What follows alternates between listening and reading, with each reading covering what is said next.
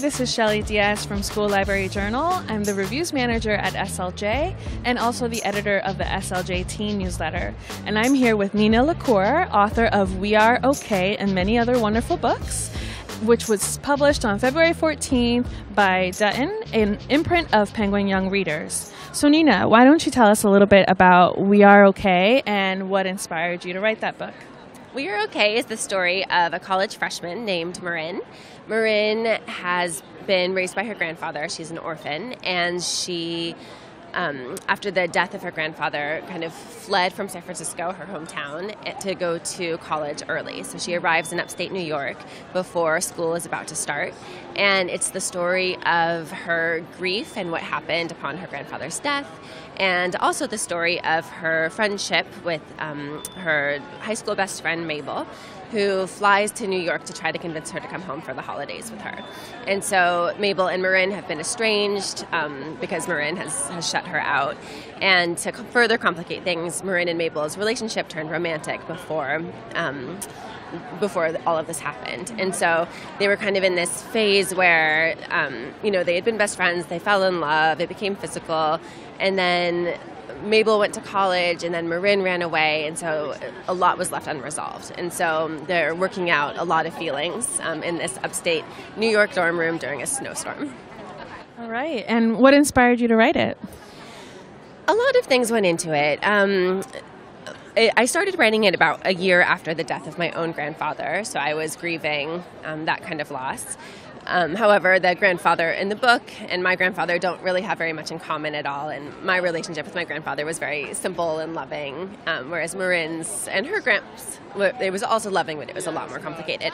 But that was part of it, that kind of grief was part of it. And also just that feeling that I think may be kind of universal when something happens in somebody's life that causes this giant shift in perspective, and they have to kind of reassess everything that's happened to them, and they're kind of thrown into this emotional tumult and, just trying to make sense of everything in their life.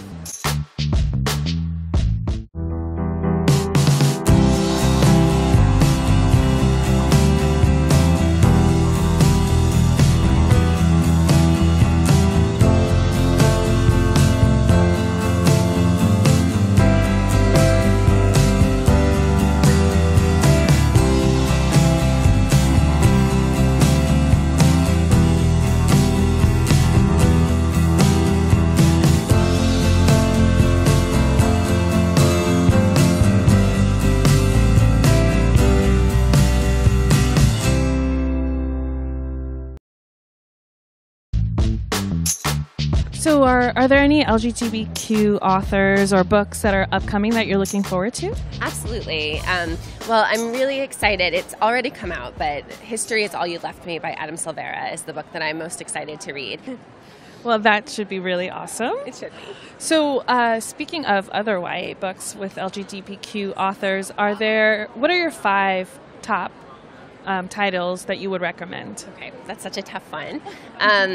I love Aristotle and Dante, Discover the Secrets of the Universe. I think that's just such a beautiful, moving book. And it's also, I have an affinity for books that are kind of like quietly compelling and patiently tell this story with beautiful language and a lot of insights. And so I really love that one. I recently read Georgia Peaches and Other Forbidden Fruit, and I also loved that. It was really fun because most of my books take place with I grew up in San Francisco. I have always lived in California. It's a very liberal place to live, and so my characters don't face the same kinds of issues with their sexuality as, teens in other places in the country or world might. And so that was a really cool one because I got to see kind of a different perspective of what it would be like to live in, the South while coming out and navigating that.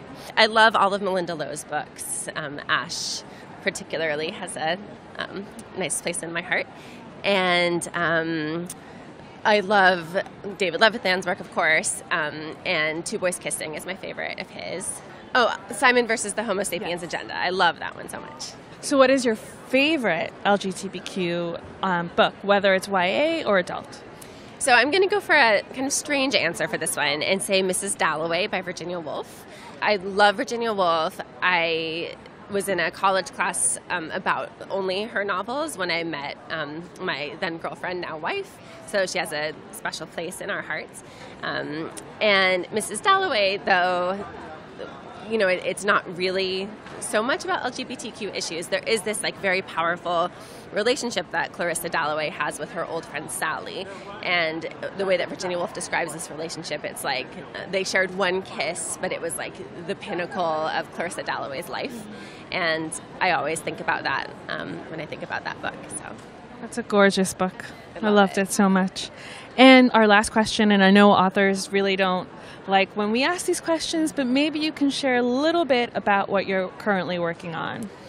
I am currently working on a novel, another YA novel, and it has to do with sibling relationships and it's also a grief novel, but in a different way than We Are Okay. But it's a novel about a sister and her little brother who are kind of on their own due to a circumstance which I will not reveal. Yeah. Well, thanks so much for sharing with us and our SLJ viewers. And I can't wait for everyone to read We Are Okay. Thank you so much. Thanks for having me.